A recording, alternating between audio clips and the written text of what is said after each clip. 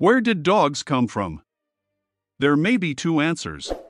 Scientists have done well in scouring the DNA of humans to track our origins to the African continent. But the ancient origins of an animal that is an honorary member of many human families has remained in doubt. We still don't know where dogs came from.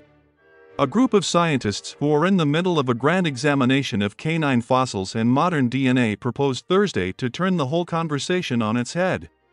Suppose dogs didn't evolve in one place, they suggested, but two. What if domestication of ancient wolves happened in both Asia and Europe? Different wolves, different people. Advertisement. Laurent France and Gregor Larsen of Oxford University and an international team of scientists who are all part of a dog domestication project run out of Oxford, made the new argument in a paper published in the journal Science. They make clear that although they think their explanation best suits the available evidence, more evidence is needed to confirm it. Scientists who were not part of the study agreed on the need for more evidence. It's an intriguing hypothesis, Adam Boyko, a canine geneticist at Cornell University, said.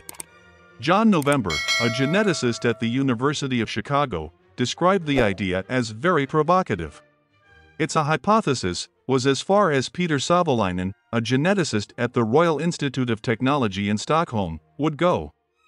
Dr. Savolainen has argued strongly, with limited support from other researchers, that dogs originated in East Asia, which, he noted, fits with at least half of the paper's conclusion.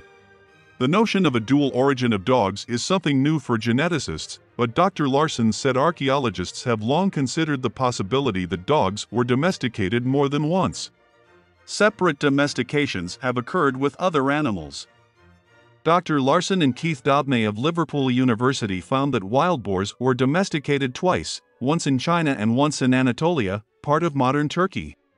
For the new study, Dr. Larsen and Dr. Franz obtained DNA sequences from 59 ancient dogs and a complete genome from a 800-year-old dog fossil found at Newgrange, a well-known archaeological site in County Meath, Ireland. They also analyzed other DNA evidence. They found a deep split between two groups, modern East Asian dogs and those from the Middle East and Europe.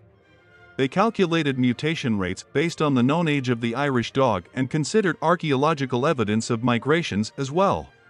They said the overall picture could be explained two ways: by dogs originating in East Asia and then migrating west, or by dogs originating in Europe and Asia.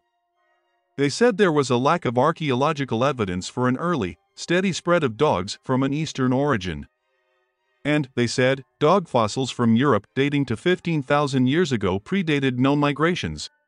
So they concluded that dogs most likely originated both in Europe and in Asia. The Asian dogs then migrated with humans to Western Europe and the Middle East. Although the new explanation may seem to complicate an already tangled discussion, Dr. Larsen says it actually clears up confusion by explaining two competing ideas: the Western and Eastern origins of dogs. Because of the dog domestication project and other current studies of ancient DNA, this is one scientific dispute that may well be solved. It's really an exciting moment, said Dr. Savolainen. We may soon know where dogs come from. But not just yet.